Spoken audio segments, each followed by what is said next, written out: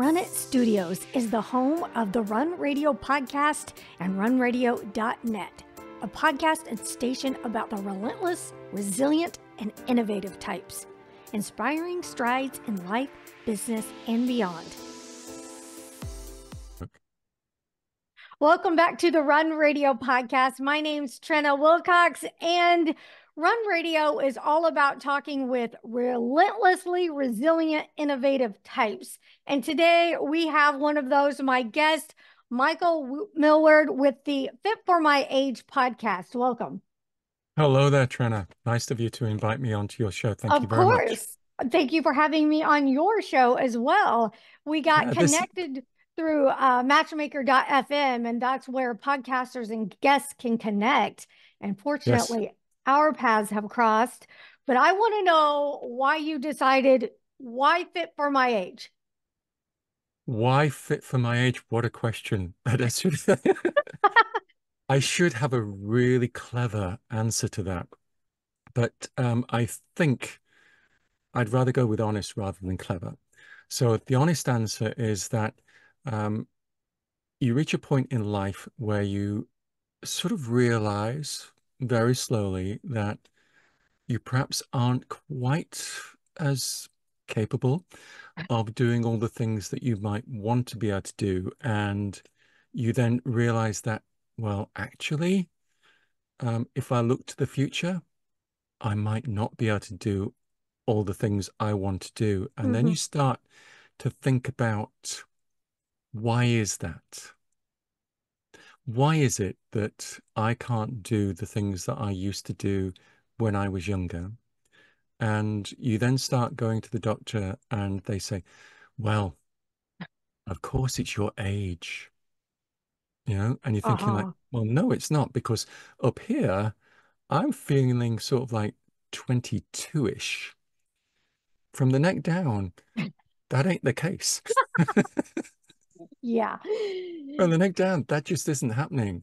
And you're thinking like, yeah, why is that? Why is that? And part of the mistake that we make is that we assume that because we could run miles when we were 22, or we could, stay out partying all night, or eat what we now know to be basically junk food, that we can still do that. And nobody had really ever told me what fit for my age was. What should you be able to do when you're 40? What should you be able to do when you're 50? And then I sort of thought, okay, let's have a look at this. But in parallel, there was another thing happening, which was a friend of mine asked me to review a book that they'd written. And I'm an HR professional. I work for an HR consultancy called Abacida. It means to put into logical order, deal with rudiments of a subject. And this friend asked me to review their book. So I did. And I couldn't find the book on that big website that, Right. has the named after the big river. I couldn't find it on there. So I said, why isn't it there? And they said, well, it's not going to be on there because it's part of a library that big organizations subscribe to. So I said, okay, let's find out about that. And I contacted the publisher. They looked at the learning resource web shop that I run, which is called Workplace Learning Center. And they agreed to put their library of learning resources, including my friend's book, into there, which was fantastic. And then one of the questions that they asked me was like, Michael, have you ever read any audiobooks? To which my response was, no, I've never read any, but I have listened to a few. And they said, no, that's not what we meant. What we meant was, have you ever read any so that other people can listen to them? And I said, no. And well, we think you've got the right type of voice, so why don't you give it a go? So I did. And that was very successful. And then a technology company who produce podcasting technology, which is the type that I use, Zencaster, contacted me and said, will you join our creator community and publish with us? And I said, I can't. I'm already publishing with this other company. And they said, well, publish something else. So as an HR consultant, I spoke to clients and they told me that our issues are, change management, health and well-being, and work-life balance. And I thought, health and well-being, I could produce a podcast all about health and well-being, and that became Fit for My Age.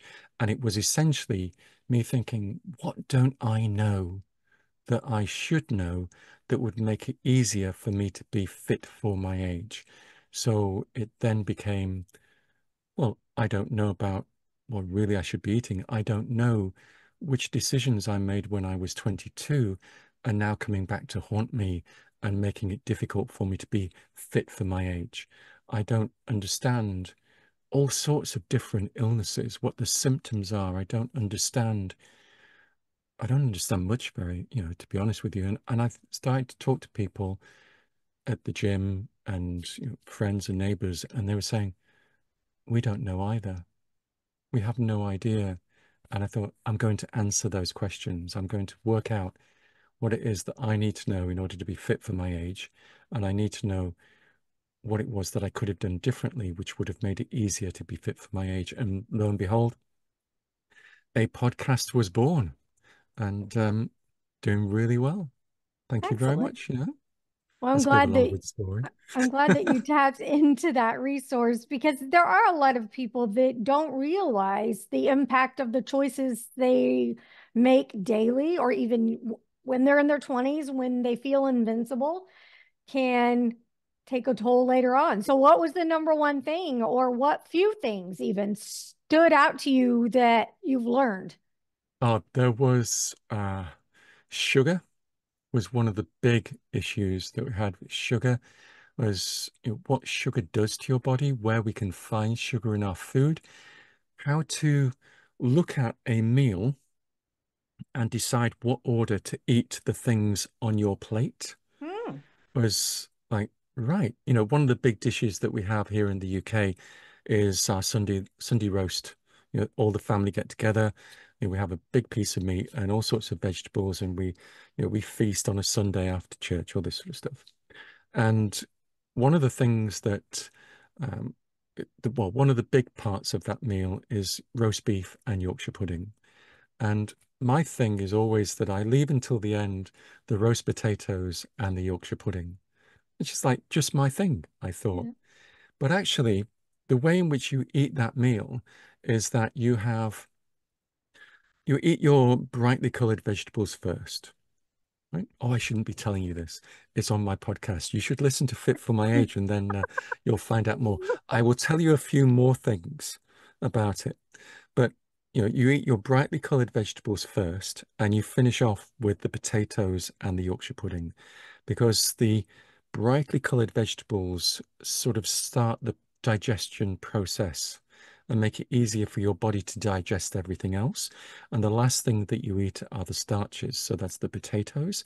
And those are then, because your body has been kick-started Mhm. into eating, right, then and digesting, right, Yeah, it's easier for your body then to digest those starches, right? that's And that interesting. was sort of like, oh, right. Now that's interesting. I thought it's a simple, straightforward piece of information, but that is interesting. But to learn about the order of the other things on the plate, I'm going to put a plug in for Fit for My Age. You'll be able to Sure. listen to that and you'll be able to sort of get the whole story because all Yeah. that temptation, you're tempted now. Another one which was very, very interesting is about testosterone and Hmm. the impact that testosterone has on men. Obviously, we all, men and women, both have testosterone in our bodies. Men obviously have more of it.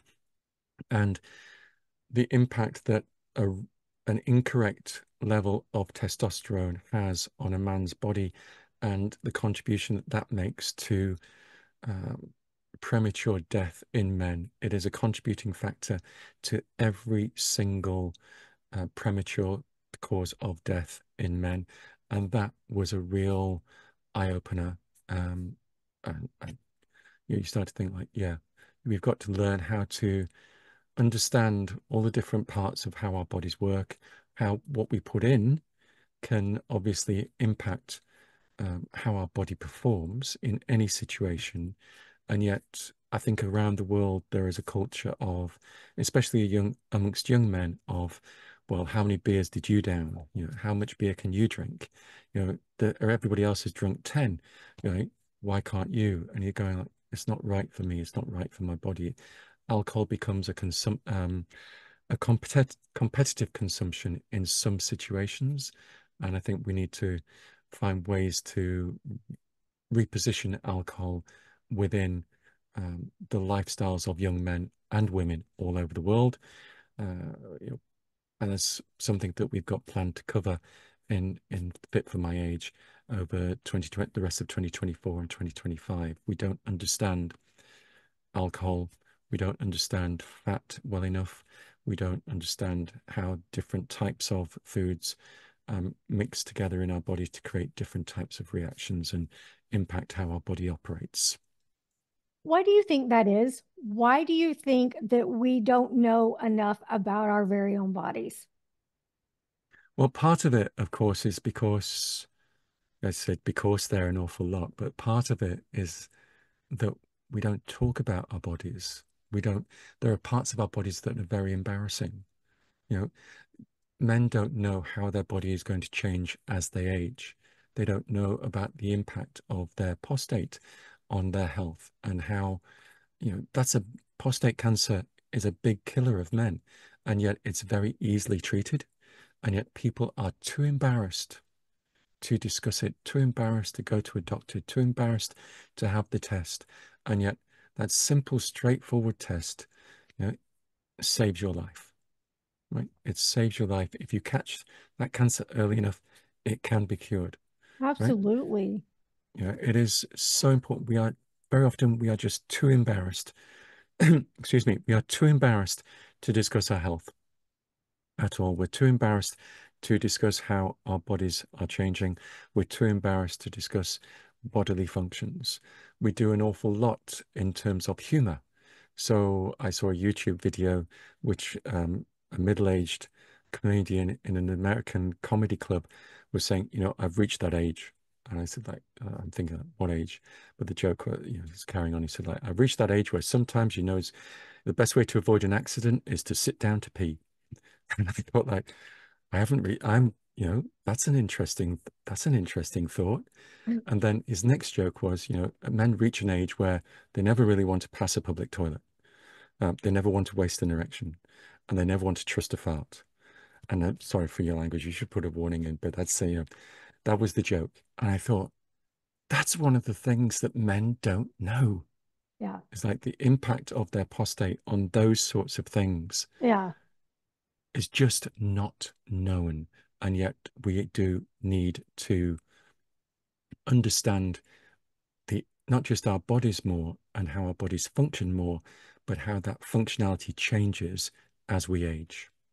And I could say the same. I've been reading more and more, and thankfully it's in the headlines and I'm seeing videos, but women in menopause, they don't want to talk about it. They don't even know about it. They go to their doctors and many are shut down with their doctors. They're fine, they get bold enough to say it when a patient is coming to a doctor.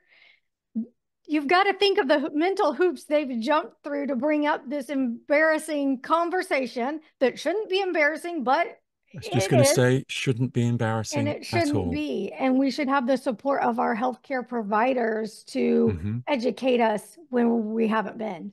Yes, and it also has to be said, we need, I'll speak as an HR professional, Yeah. we also need the support of our employers in those Yes. situations. This idea that, if we are expected to stay longer in work, we don't retire as early. We have to accept that employing older people will create needs which need to be addressed. So, yeah, people as they get older will need to use the lavatory more often. They need to go to the restrooms more often, right? That's a simple fact of life.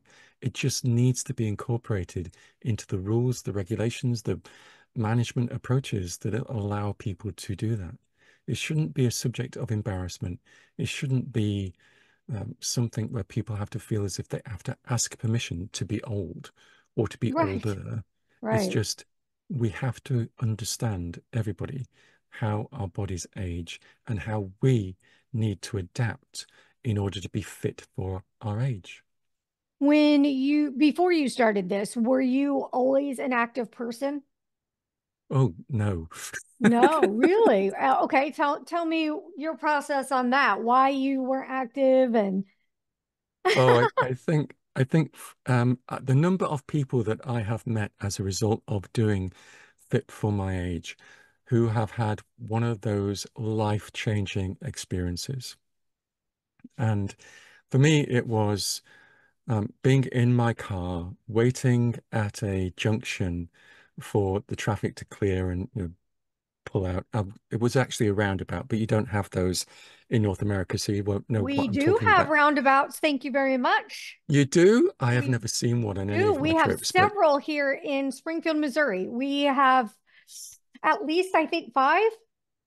oh well, yeah, five is a good number. Yeah. You know what I'm talking about there. You're Yeah. waiting at the junction and you're focused on the traffic that's coming round. So you're waiting for your spot to actually join that and go round, all this sort of stuff. So one day I'm in a queue of traffic waiting for that. And all of a sudden there is this bang. My car is hit from behind. And it's like, whoa, what happened there? And everybody sort of got out the car. The police arrived. They were passing, and they helped us sort everything out and all this sort of stuff. And then the following day, I'm in the doctor's and recounting what has happened and describing just how ill I felt as a result. Oh, And then one of the things that came out of my mouth was that, you know, if I managed to keep the car in a straight line, but if I had veered off to the left a little bit, because we drive on the left here, so I would have gone off the road and down an embankment and onto a railway line. And who knows what might have happened then. And it was just, it didn't happen. It didn't happen. But your mind starts to think, oh, what could have happened? What could have happened? And then you think to yourself, well, actually, life isn't forever. You know, it could be taken from you at any point. Who knows what is going to happen in the next 15 minutes? And there was this moment, like so many of the people that I've met on Fit for My Age, where you can say, there was this moment, and I realized that, you know, if I'm going to live, I want to live in a healthy way. I want to make the most of the gift of life that I have been given. And that means let's get fit. yeah. Let's start, walking. I'll walk. I'll move, I'll park at the far end of the car park in the supermarket and, you know, I'll walk that extra little bit of distance. I will, I'll walk, I'll run, I'll join a gym, all sorts of different things to just get fitter. Um, my waistline dropped, my chest grew, it became more defined. Um, I can't quite do the old flicking of the pecs to time to music, but I can flick my pecs. And for a man of my age, I'm feeling fit for my age because I can do Good. that.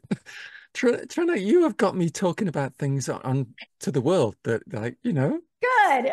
I shouldn't be. I shouldn't But be. it But also it builds confidence when they're that feeling good from the inside glows on the outside and it just it makes a difference, doesn't it? it makes a huge, huge difference when you sort of go like, yeah, I can be on a car journey, pull into a service station and be looking at the fast food or looking at the shop that is selling a sandwich. Right. And you realize that, you know, selling a sandwich or a salad and realizing that the bread is just an alternative to the knife and fork. So drop the bread, use a knife and fork, buy a salad. It's like a flavor explosion in your mouth with all the different things. Nothing's greasy. And you feel different after you've eaten the right type of food, Yeah. right? There is a mental impact as well as a physiological impact when you eat the right type of food. It doesn't take any longer to prepare. It's no more expensive. Very often it's cheaper, and you have a different type of day. Yeah. Why have an egg sandwich when you can have a hard-boiled egg, right? And it's simple things like that. Try having a hard-boiled egg instead of an egg's hard instead of a hard-boiled egg in a sandwich. It gives you a protein boost without the carbs from the bread. And as anyone who starts to get involved in understanding the food that goes into their diet, into their body, food is the devil. Sorry, edit that bit out. It's not food is the devil. Bread is the devil. There is, it has its functions, but it is not good on so many counts. It shouldn't become a major part of your diet. So edit out the bread. Use the Well, it's all it goes back to moderation, knowing why you're eating yes, certain things. I personally, as a runner, benefit from a certain amount of carbs, and I can't be afraid of that. But it's knowing which whole grains to incorporate into your diet. And I think you're bringing up a very good point. Know what you're eating and why. You know, yes. The why is extremely yeah, important. yeah. You know, I run training courses, and I've done training courses for so long. I won't tell you how many years, Yeah. but a lot of the time I was working in high tech, and our training courses would be run in hotels. We would use one of the very, very big chains an awful lot because we knew that we could fly anywhere in the world. The training room would be the same, and all of the facilities that we needed would be there. The number of times, though, that we would have conversations with hotel managers about the food that they provided for lunch and trying to explain to them that, you know, for a trainer to do that after lunch slot where everybody's had loads of carbs because it's easy for the hotel to provide fried food. It's easy to provide sandwiches. It's Yeah. easy to provide things which you don't want people to eat really when you're wanting them to be alert and learning in the afternoon. And as a result of, fit for my age, I've spoken to dietitians and nutritionists who've explained, yeah, if you want people to be alert immediately after they've eaten, then don't give them carbs.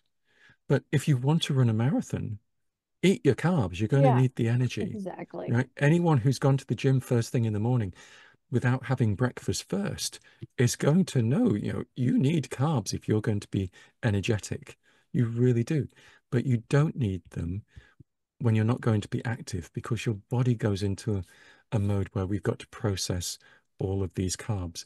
And as a result of Fit for My Age, I have spoken to people who've explained to me how organs in my body that I didn't even know I had. That's embarrassing. I didn't even, I must have known that they were there, but I didn't know how they worked. I didn't know how they dealt with the food and how all of the different parts of our body work together to create what is, the gift of life, this magnificent thing that we walk around in. And I didn't know, but I do now. And I know as a result of making those programs, just how not careful you need to be. It's just you understand. And when you start making those choices, they stop being choices. They stop being positive choices. It just becomes a habit. And you get such a wide range of different flavors and experiences as a result of being more active in your food choices. What's the overall fitness culture, health and wellness culture like in the UK? Because I know the US has made the news for years for being overweight, obese, not wanting to exercise. Is it the same there? I think we have to be honest and sort of say that it's probably the same across the whole of the Western developed world. Hmm. We all take the easy options. One guest recently who was talking about how we no longer make enough of our own food. Yeah. Everything is bought. Cakes, for example, if you buy something that has a long shelf life, it has things in it to preserve it. Yeah. If you made that at home, it would probably go stale within, bread at home is fantastic homemade bread, but it doesn't last as long as the loaf that you buy from the supermarket. The supermarket loaf has been designed to move from a bakery to a shop or from a shop from a bakery to a warehouse to a shop to sit on the shelf, you buy it, and then you're going to eat it over 2 or 3 days probably. Hmm. Homemade bread, you're best eating it on the day that you make it, Yeah. but it's beautiful, Yeah. but it doesn't have that preservatives. If you grow some of your own vegetables, grow some of your own herbs, we have got so used to purchasing before we consume rather than growing before we consume. Yeah. So starting to see more people get involved in that. But I think, the reality is that uh, across the world, you have people assuming that it's okay to eat whatever they want, regardless. Mhm. And there will be a health service, there's who will pick up the pieces. And we are learning in the UK that, we cannot rely upon uh, health services to be there for everything because the demand is just so huge. Yeah. We have to take responsibility for our own health, and the best way to preserve a good health service is not to use it. So we have to be proactive about our own health to make sure that we don't need to use health services, doctors, dentists, all these sorts of things. And that was like one of the very first episodes of Fit for My Age, somebody saying, not enough people take enough responsibility for their own health. And even if we just take a little bit of responsibility, made some responsible decisions about informed, responsible decisions, we will end up being fitter, being healthier. When we don't have that information, you could say we're making decisions without information, but we owe it to ourselves. We have the responsibility to learn what makes our bodies work, what makes our bodies stop working, and how our bodies can work more effectively. And the knock-on effect of physical health on mental health, we need to make that connection and Right. think what foods are going to put me in a good mood, what moods are going to give me a psychological high, and then there'll be a drop. We Hmm. don't understand all of that. It's Hmm. just, and that I think it's better to focus on that than to think, oh, well, there's always going to be the fat person on the beach. There's always going to be the fat person who's wearing clothes which were designed for thin people, but they think they're thin, yeah, but they're not. But I'm not going to criticize them for their choices. That's their choice. The best piece of feedback that I ever had from any episode of any of the podcasts that I've been involved in producing was, you didn't tell me what to think, but you made me think. And that's all that we aim to do on Fit for My Age is, here's the information. If you listen, if it made you think, then my day is better as a result of that. I think that's an excellent descriptor. And I think that's a great way to have a lot of relationships and conversations. Let's Hmm. open a conversation and share information. I mean, you do you, I'll do me, but let's at least, share some information. We can learn from one another if we'll just stop and listen a little bit. That is such an important point. And one of the things I would say is that parents, grandparents need to share more information about their own health history with the younger generations. Yeah. If you know that in your genetic pool, your gene pool, there is a history of heart disease, of diabetes, of liver disease, if you know that that is one of the things that people in your family that you are a blood relative of have suffered from, maybe even died from as a result, you need to know, you need to make sure that your general practitioner is aware, and then you need to be thinking about, okay, what decisions can I make that will delay the onset of something which exists in my gene pool? Hmm. Maybe even I can avoid it altogether, Yeah. but we need to know about the history of our families. So that one of those very important communications, conversations that you mentioned people having is that idea that, yeah, I'm a grandparent. My grandparents had this. I need to pass that information on to my children and my grandchildren so that we all know and can make informed health related diet, fitness decisions and enjoy a better quality of life for a longer period of time. Excellent. I agree. I I think that goes back a lot to embarrassing things nobody wants to share, so they deal with it and don't tell. And then down the line, someone needs that information. So Yes. definitely we should be sharing more. That's an excellent point. Now, what's the one thing that you've yet to cover on your podcast that you want answers for? Oh, There are so many because there's so many parts of um, the human body. There's so many aspects to health, so many aspects to fitness. I would like to talk to people who've got that illness or that health condition that nobody seems to know or understand about.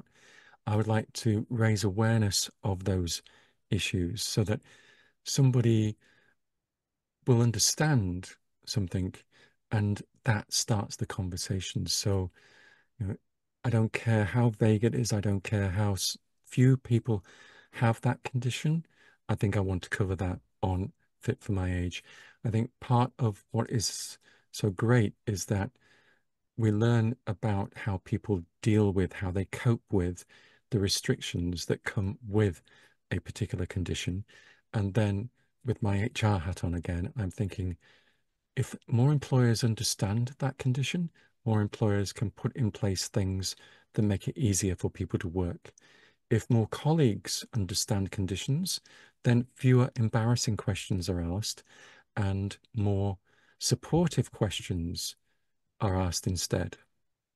Because it's like, what can I do to help you to contribute to the team that we're all part of?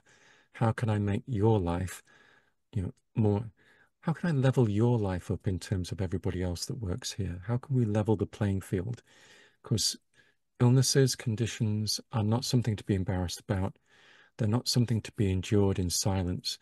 The more that we understand, the more that we know, the easier they will all become to live with. So I'm interested in any health condition that no one has heard about or no one's heard being talked about. I want to talk about those health conditions and I want to help raise awareness of them. All right. So maybe that person is listening. How do they get in touch with you? They can visit me on, well, I have an Instagram account. Okay. I have an Instagram account which is called Fit for My Age. There is the Abeceda website, and Abeceda is Alpha Bravo Echo Charlie Echo Delta Echo Romeo.co.uk. You can find me on LinkedIn. But yeah, it'd be nice if people contacted me via Instagram or the Abeceda website as well. That would be great. Thank you.